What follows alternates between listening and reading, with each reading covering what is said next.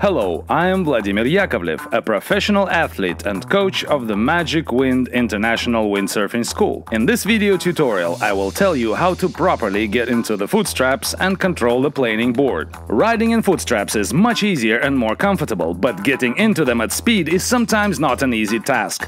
In order to easily enter the footstraps, you must learn how to work with the sail correctly and feel the gusts of wind. Then bad weather will not prevent you from getting into the footstraps. You can find out more about this in the previous video if you follow this link. I also advise you to watch a video on setting up your equipment which describes how to properly adjust the size of the footstraps. If you have never tried to get into the footstraps, then I recommend putting them on the board into the training position. This will help a lot. So, you want to get into the footstraps as soon as the board has started planing but has not yet gained too much speed and started getting tossed around on the chop or wave. The footstrapping sequence is as follows. First, the front foot is inserted, then within 1 to 4 seconds goes the back foot. The reverse sequence is incorrect.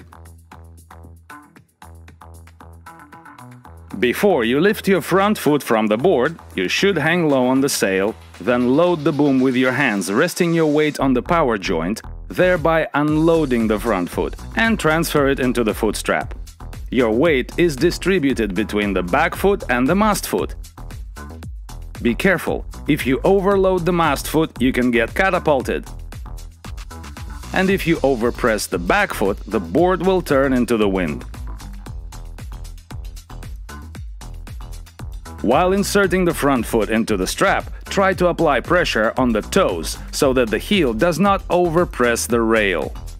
Remain hanging low. Now, before placing your back foot into the strap, you need to unload it, otherwise you will definitely overpress the stern. Your task is to correct the balance between the power joint and the front foot so as to unload the back foot as much as possible. As soon as the back foot is unloaded, you can put it into the strap. It is very important that when the back foot gets into the strap, you do not transfer your body weight back.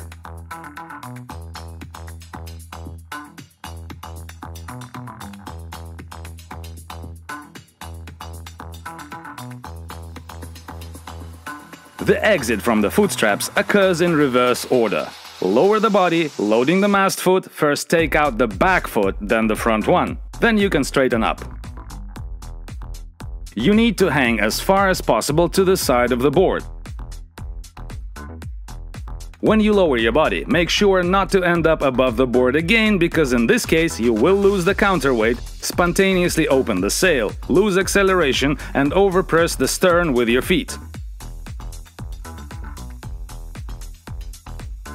The higher your riding level, the better you hang on the sail and thereby load the power joint more correctly. In this position, there is no need to squat hard and put pressure on the boom with your hands, all this happens by itself. While strapped in, try to completely sheet in. At the same time, your body should hang low and perpendicular to the center line of your board. In this position, the front leg is straight, the back is slightly bent. Depending on the course you select, the back leg may bend more or be more straightened. Now let's talk about the control of the board when planing. Steering the planing board is accomplished by pressing with your heels or toes. If it is difficult for you to put pressure on your toes, bend your knees a little and everything will work fine. As you increase the speed, you should adjust the pressure between the power joint and your feet. If there is not enough speed or wind, distribute the weight more to the mast foot and your front foot. If your speed is average, then the weight distribution will be equal between the power joint and both feet. If there is a lot of wind, you should not take the load off the mast foot and continue to put pressure on it, but now the back foot gets more weight. All this is done while maintaining a low body position, and weight transfer is carried out by bending and straightening the back foot.